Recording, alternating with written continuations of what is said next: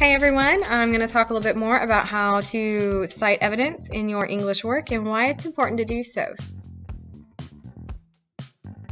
You are citing evidence. You are basically supporting yourself. You're telling the reader or your teacher that you are not just correct, but you're an expert, okay?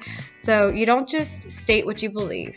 You state without a doubt that this is the truth, and then you're going to pull that sentence from the text that shows that that is the truth. For example, if I were to say that the sky is blue, I'm not just going to say the sky is blue.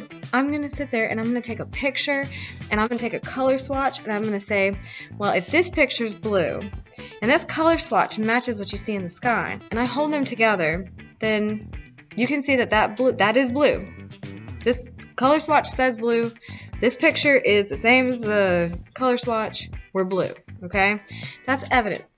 So if you're reading a story and you're saying that the siblings from House Taken Over were quiet all day long trying to hide from those voices, well, automatically you know that they're not correct, because you can go back and look at that text and say, hold on now, during the day they were loud. They were trying to scare off the voices. They were trying to cover up the sound of the voices so that they were not creeped out by the voices, okay?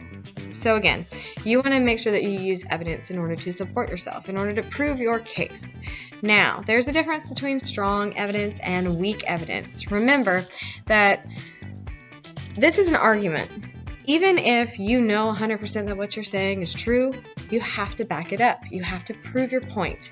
And you want to use the strongest evidence that you can in order to prove without a doubt to your teacher that you are 100% on this, you got it, you know the answer, and you put it out there. All right?